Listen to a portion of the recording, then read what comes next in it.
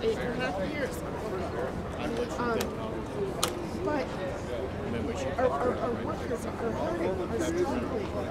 Your fares as a customer are going up and up. The fees that you pay for delivery are going up, and we're not seeing any of it. In fact, for example, one of the biggest major companies actually did a cut to Uber Eats delivery. We won't in July or June 2020 at the time when they were seeing skyrocketing profits. They cut the rates. Which delivery is $3, and sometimes drivers are getting $3 for 5, 6, 7 kilometers. It's not okay. We're not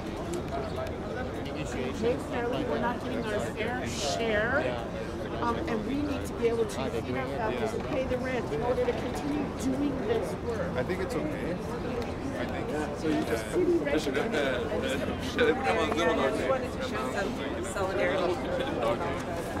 yeah. Yeah. really, they were waiting. Can do that.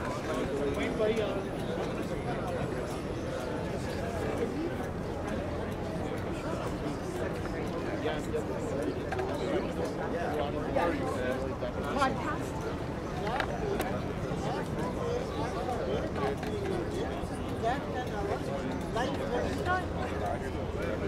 And then they deactivation the account. Not all time riders like they have to consult with the driver what the grievance happened between you and customer.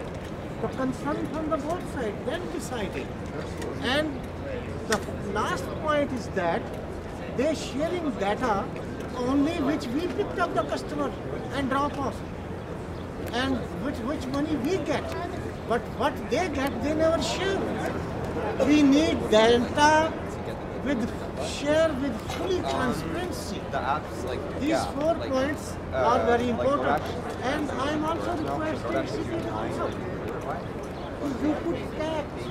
There are a number of different features that were on the documentary from Rideshare, Toronto, and you've heard her on the news and seen her on the news lately.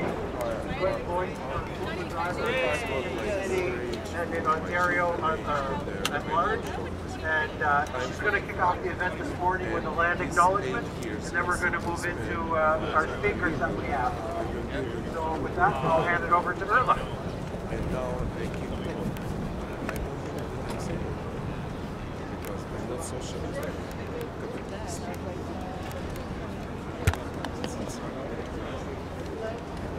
There is much more. Sorry, never used one of these things before.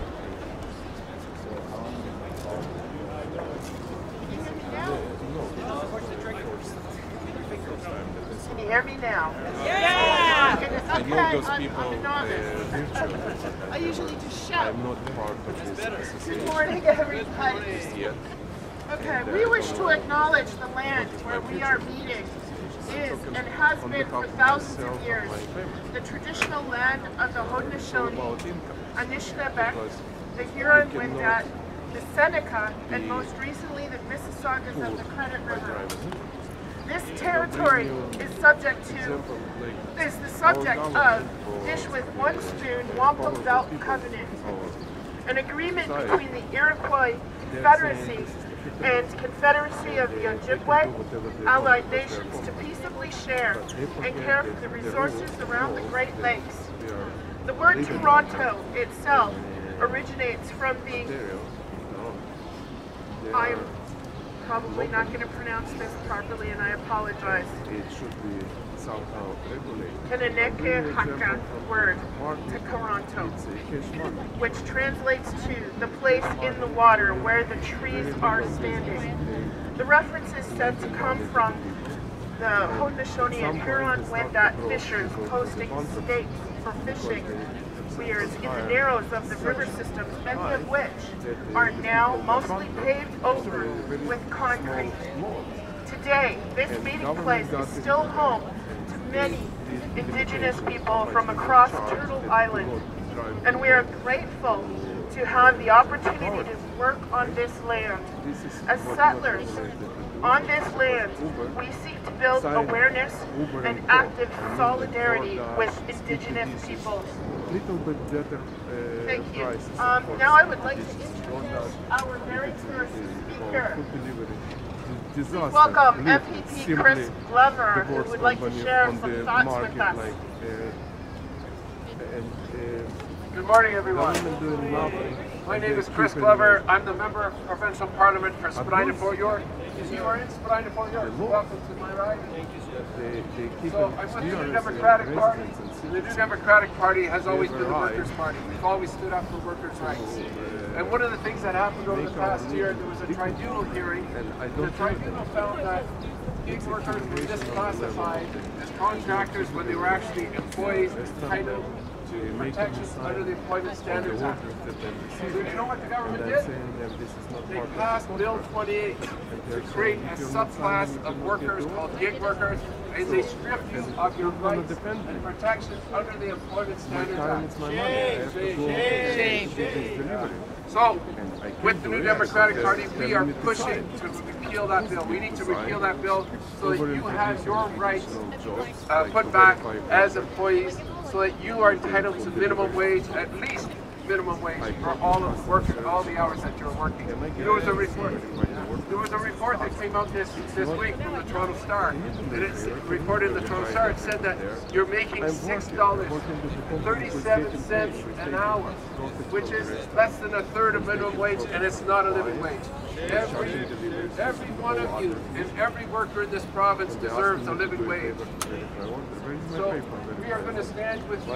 I am here to stand in solidarity with you for your demand for fair treatment at the provincial level, and we are going to fight with you at Queen's Park when the House gets back next week. Thank you. I feel like they misled us, all of us, because they tried to lure us in, as I said. I would like to introduce now, Build we this just have empire, a few speakers, short and then now they abandoned I would us like to because introduce they're a man who has been organizing out of 16,000. Attention, attention, students are not allowed on the ice. Kindly get off the ice with your shoes. Please get off the ice. Because people scared.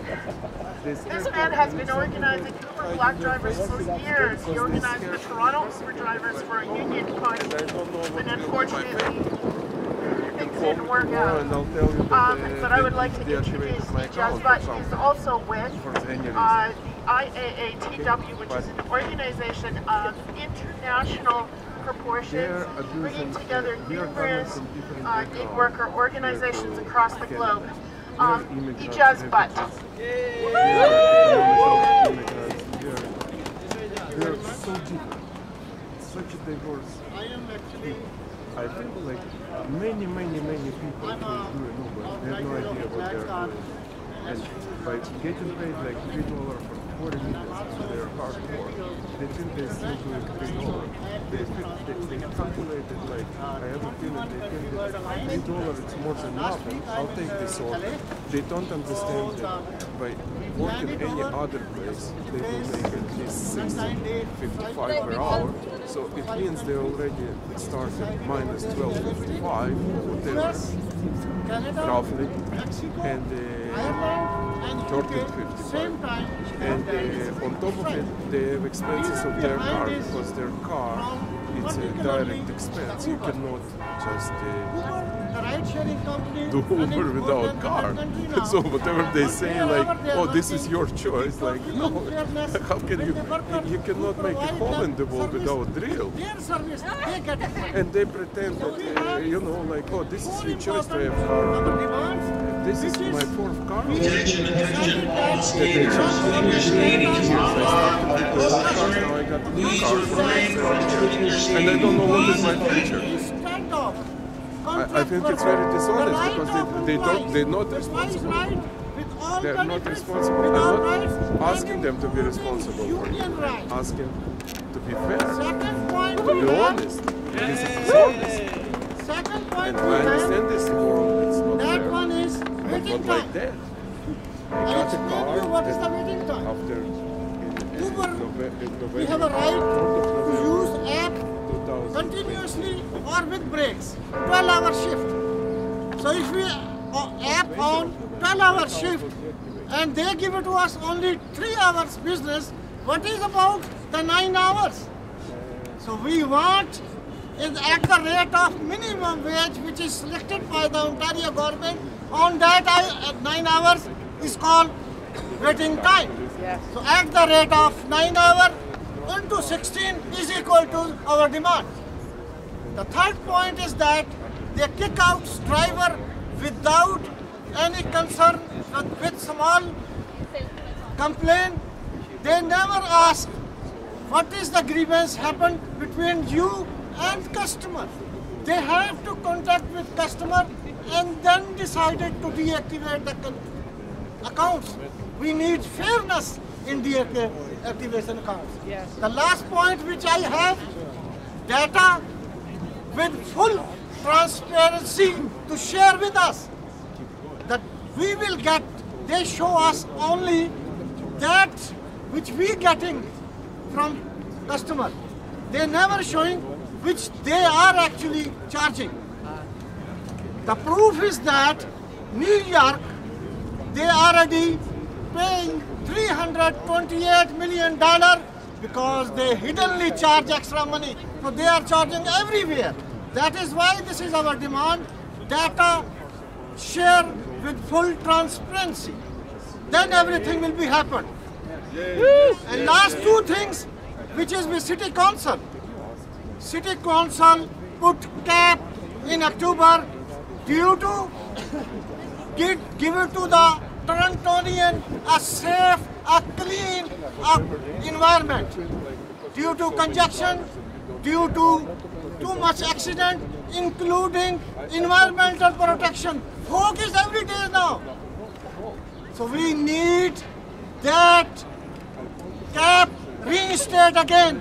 Every ex-driver, XL driver, everyone are agree that we must want that cap back for the future clean environment for the Torontonian. The last one about we know that sooner Ontario government looking for gig workers a new legislations.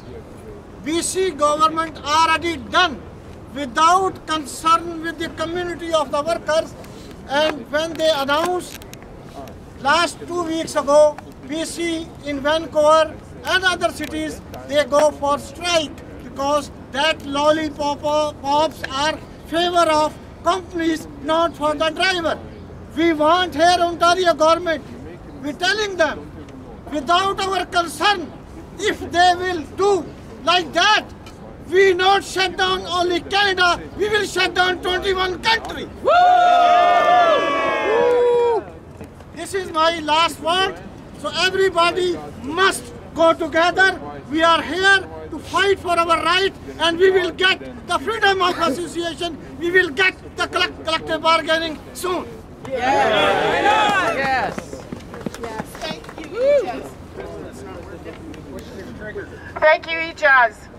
I would also like to introduce Breeze. Breeze is going to wing it. Breeze Sofer, the Vice President of Gig Workers United. Breeze, do it. Breeze. I might have to go for something mid-interview, but I'll be happy to talk. Oh, wow, that's loud. You know, I think we all know why we're here today. I think, you know, I can just think about my own experiences. I went out on Monday to work. I did a lunch shift. I do delivery of food by my bike. And I worked for 2 hours.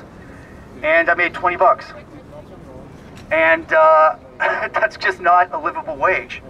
You know, and I don't know how much do you guys make? Are you guys able to live? Is everyone here able to live from what you're making? Are you able to pay your bills? Are you able to pay your rent? Are you able to pay your groceries? Are you able to live a life? Do you feel like you're living a life of dignity? Do you feel? No, you don't. And I think that's why we're all here, is because it's becoming increasingly impossible to live the lives you know, that we want to live, to be able to live with even modest comfort. And that's what all brings us together today. We deserve that. Everyone deserves that. Everyone who works a full time job should be able to make enough to live. That's it. And you all work hard. Do you think the CEO of Uber works harder than all of you? No, they don't. And you guys are the ones who make them all the money. They reported record profits, and they're paying you less and less and less. Yeah. Thank you very much.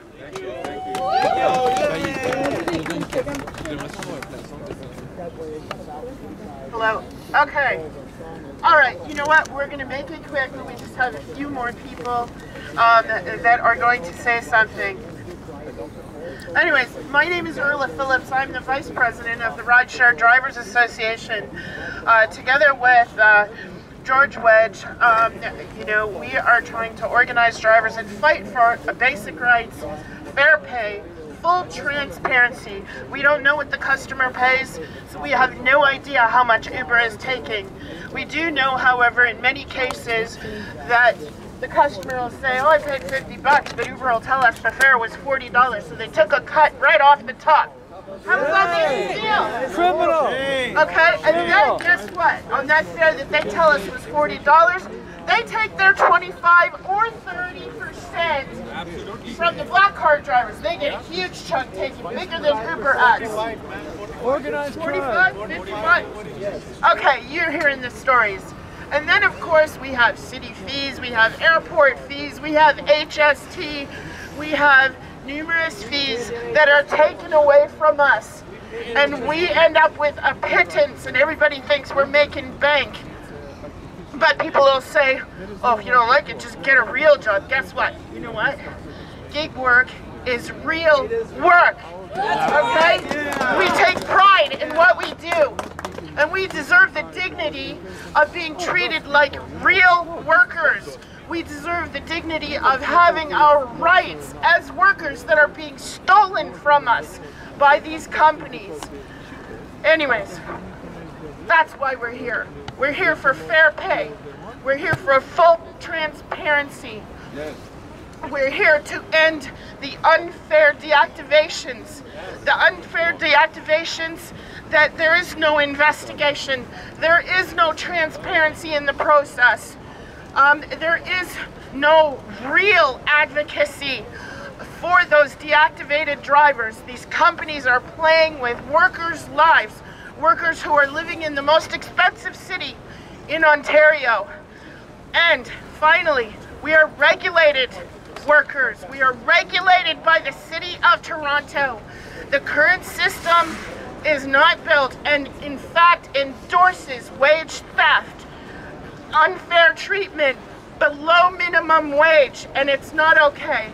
Finally, you know what, I just want to say that the association supports the efforts that City Council is trying to make in regulating this industry by studying this industry and hopefully coming to a solution where we who are being forced to transition a multi-billion-dollar fleet into full EV on less than minimum wage. I'm hoping that, you know, that they will come to a solution where we can afford to do that for the city. Anyways, thank you so much for being here. Thank you. We only have 2 more people, and I want to introduce our president, my partner in raising voices, George Wedge.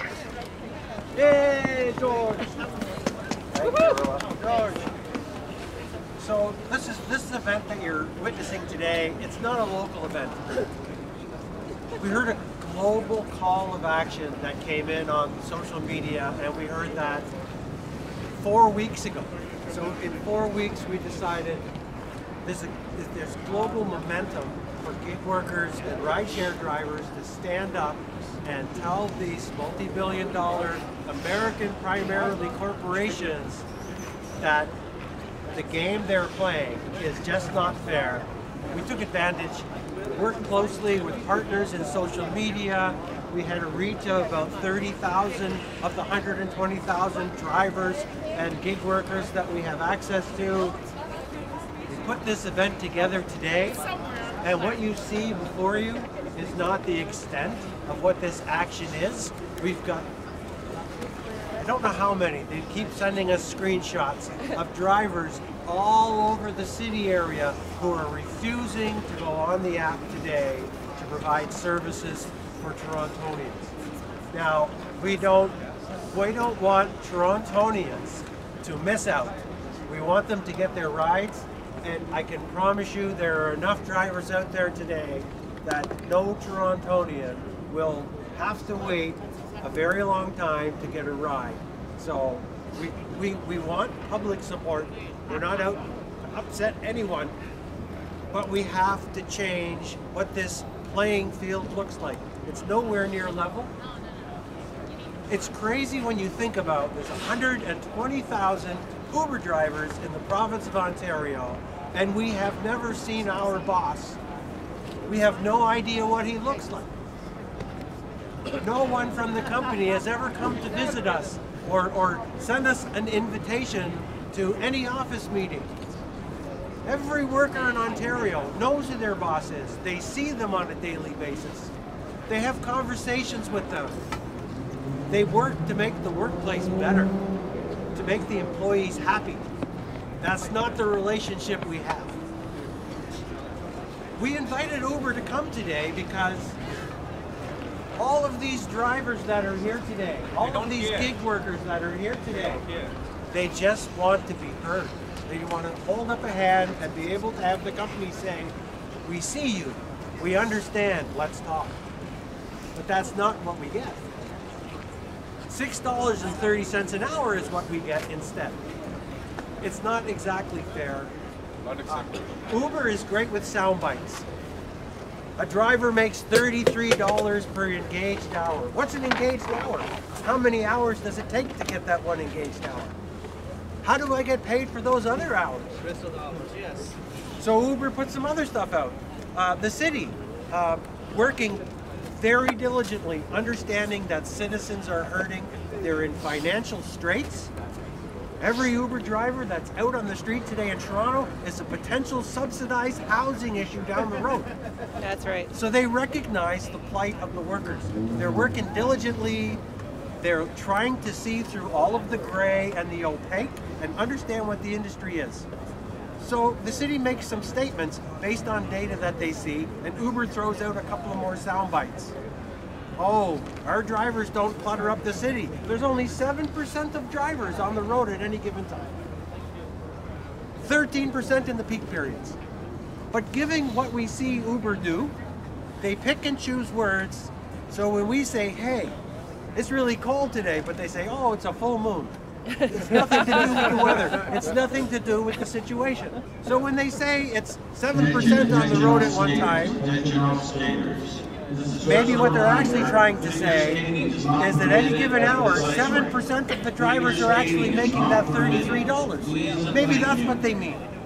Or maybe what they mean is 7% of the drivers are engaged in that hour. The rest are just sitting on the side of the road. And then when they talk about the 13%, maybe it's 13% of the 7% that are actually making the $33. We never know what they're saying because they don't show any data. They throw out a soundbite here and there, and that's it. That's their marketing campaign. That's their public relations plan. That's how they capture the hearts and minds of the public. Well, we're here today to say, don't fall for the psychological babble. We're the real story. We are the citizens who provide critical services for Torontonians and businesses in Toronto. We're the ones that get you and your teens and your children safely from point A to point B, when you want, how you want. We're the ones that go into businesses and bring those items from the points of sale to the tables and homes and to the businesses who need those goods. We're essential services. Stop treating us like second-class citizens. Please. Yes. Yes. Provincial government has a wonderful vehicle for employment rights in Ontario. It's called the Employment Standards Act. They just left at least 120,000 people out of it. I don't know why that is. They don't need something that's separate. The ESA is not broken. It's got all of the rights one would expect as a worker living in the province of Ontario. Just put us in it. We don't need something that's separate and special just for us. The ESA is not broken. All of the rights that these drivers and gig workers want is in the ESA. The ability to organize, the ability to talk to an employer, the ability to negotiate a fair wage. And a floor, there's an actual floor there. It's called the minimum wage. Right now, we're not on the floor. We're not even in the underground parking, we're somewhere else. It needs to change. I want to say thank you to the press, because the press has been very kind to us on this issue. They recognize that this is serious. It affects an enormous percentage of Ontarians. So we want to thank the press for being kind to us and helping us get the word out to the public. Thank you very much. I have very important information for press. 25% of world workers' populations are the part of gig worker now. 75% have all rights, but these 25% have a zero rights. But sooner, now ILO, International Labour Organization, recognized us, maybe this year. Within 1.5 years, they are arranging a big conference, only particular for the gig workers, and then new article will be come out, and we hopeful Canada accept that, ratify that, and then we will get more our rights after that article come out. Thank you. Agencies at United Nations, evolving United Nations, agencies at United Nations for every humility in relation to our lives. From every country as much possible. That's the only way we will be moving forward. I would love to address the issue of stress of non-unionized workers who work in hospitality sector. I was given information by the police officer that says minimum wage worker never get a compensation for the stress. That's the second one in a way as we peacefully marching. Again, thank you everybody. Thank you. Thank you. Thank you. Thank you. And I would like to introduce JJ Fuser from Rideshare TO. Rideshare and the Rideshare Drivers Association collaborated on a report called Legislated Poverty. We dropped it at a press conference on Monday at the legislature. JJ, please welcome. Thank you so much. Good morning. It's so great to see everybody here. We were here in December with 5 people, and now we're like 3 or 4 times that size. That's great. Thank you. I can yell. That's okay. So as Erla was saying, at Queen's Park on Monday, we kicked this conversation off to start telling the truth about what's happening in gig work and in Toronto. And it's been so hard, but I congratulate all of you that you've managed to get the word out now that things are not okay, and that when the company says you earn $33.35 an engaged hour, that means nothing. That means nothing if you don't know how long you're engaged, what kind of expenses you have to pay out of that. We started with the company's very own number and used government data to estimate how long are people working, how often are people working, and what kind of expenses are they paying. And after those things are subtracted, that company number, $33.35, turns into only $6.37 an hour. Can anyone live off that? No. And worse, that's a median. It can go down from there, and it does. How many people here have ever lost money from driving? Pretty much everybody. Pretty much everybody. And right now, the solutions that the provincial government are seeking do nothing to set that floor that George was talking about. We're saying we should pay people 120% of the minimum wage for their engaged time. Is that going to help? No. No. Right. So we did the math on that. We found out that sets a floor of $2.50 at best. But can you make less than that? Yes. If that were the law of the land, can you lose money while working? Yes, you can. We don't think that our regulators should let anyone make below $16.55 for an hour work. That's the whole idea of the minimum wage, of a minimum floor. As Erla said, we're at Nathan Phillips Square, we're at City Hall, and ride-hail drivers are city-regulated drivers. The city has a role to play. We've experimented for 8 years now, letting companies dictate the terms of how this industry works. It isn't working for everybody, for anybody. Not for drivers, not for transit riders. It's not for our congestion goals, not for our emission goals. It's time for the city to take back oversight over this industry to make sure it works in the public interest.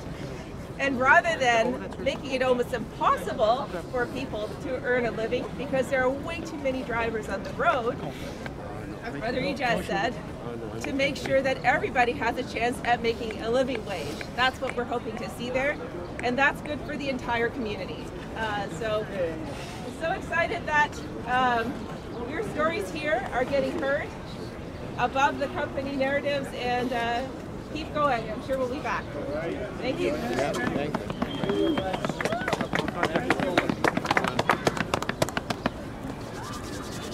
How much they make you? Yeah. You want transparency? Yeah. I didn't hear you. You want transparency? Yeah. You want transparency? Yeah. What about workers' rights? Yeah. You want workers' rights? Yeah. You want just a few, or do you want them all? Oh, I can't hear you. Oh, okay, that's what we want. Do we want over to know who we are? Do we want them to see us? Yes. I can't hear you. Yes. Okay, so today we're going to go visit Uber. Who wants to go visit Uber today? We're all going to go visit Uber today a little bit later on. Okay, right now, we're going to hang out. We have some allies here. Tim McGuire from KP Local 79. Tim, how are you? George. Yeah. Do you want to speak? No. Introduce yourself. KP Local 79 represents the city workers. I just wanted to express some solidarity. I was in the USLCAO office in Washington last week. And there were some organizing from Brazil, various platform workers. So this is a global crisis about how people are being treated because of working off an app and not getting fair wage they deserve. Solidarity with you in your struggle. Great. And we have Susan McMurray from the Toronto and York Region Labour Council here too. Yay! The Labour Council was formed 153 years ago. 153 years ago, because workers, these were people who worked for a newspaper, they were working 60 hours a week. They wanted to work fewer hours so that they could spend more time with their families. And for doing that, their leaders were thrown in jail. So the Labour Council has been working for unionized workers, for non-unionized workers, for those 153 years. We stand in solidarity with you, whether you want to form a union or whether you simply want the rights that you're entitled to under the Employment Standards Act.